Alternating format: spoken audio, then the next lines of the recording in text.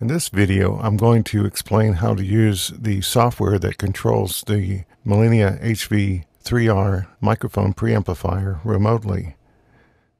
This is a Windows-only application, so first we're going to have to launch an application called Parallels Desktop. It's in the dock. You click on that. It brings up this window. You click on Start Windows HP, and then soon you'll get the desktop screen.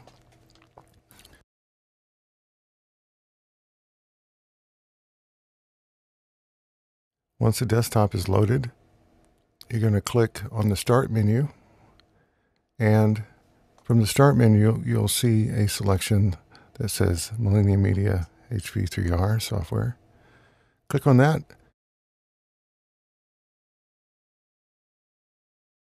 and then you'll see this window appear, which is the software that controls the Millennia Media HV-3R microphone preamplifier.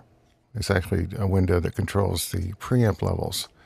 To know the preamp is active, the first icon there for Unit 1 needs to be lit green. If it's not green or if it's purple, then it's not active on the network. The software detects if the preamp is on the network. All right, so now we see that it's green, so we're ready to go with controlling the preamp. If we move any of these faders, we'll actually be controlling the preamp level for that input. So input 1 corresponds to channel 1 of the mic pre, etc.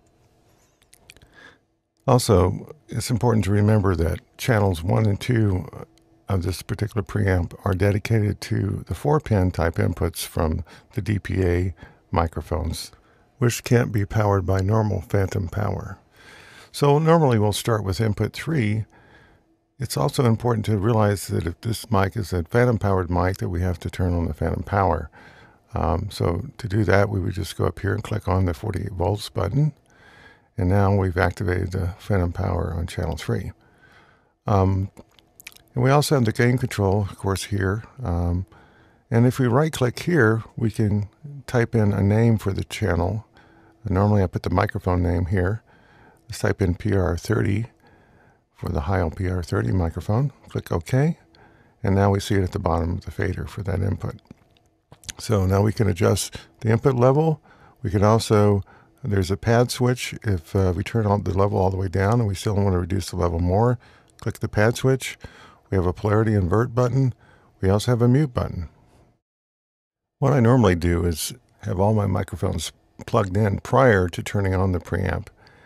And then I'll set the gain levels as to what I need to get the nominal levels that I need in the recording. Often I meter through Digital Performer's meters as I adjust these faders so that I get the level precisely what it needs to be so that the recording doesn't overload.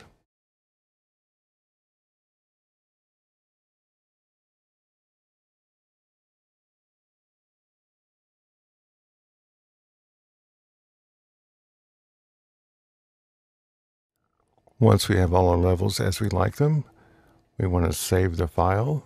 Go up to the File menu and choose Save As. Give the file a name. Click on Save. Save that. So now what we need to do is set a new scene. A scene is a collection of settings for the inputs. We're just going to type in 1 for scene 1. And now it stores that in the memory. So we bring up our whatever levels we want. Go to blank scene, there's nothing in it, and here's our scene levels. So once we've saved that, we can recall this at any time. I can bring up a session that I did recently, and here its settings are. Once I've opened the previously saved file, I go to its scene, and here are the levels that I've saved. So the software not only lets you set your levels remotely, but also recall all the levels that you set. So a session you did a week ago, you can recall exactly the levels that you had at that time, which is really great for continuing sessions. To review, the first thing we do is connect our microphones to the preamp. Secondly, we turn on the preamp. Always make sure that you have the preamp turned off, though, when you're connecting or disconnecting microphones. Then we go into the control room and we launch Parallels from the dock. Once it's launched, we start Windows XP. Once Windows XP is launched, we go to the Start menu and launch the software that controls HV-3R. From there, we save into a new document. I like to put the date on that document and whose session it is. Then we create a new scene to store our settings in. And then we make our settings, turning on the fan as we need it for the condenser mics and the powered mics. And set our levels as needed, referencing once again to the metering on Digital Performer to get the meters at the right level so that they don't overload. And finally, we save again.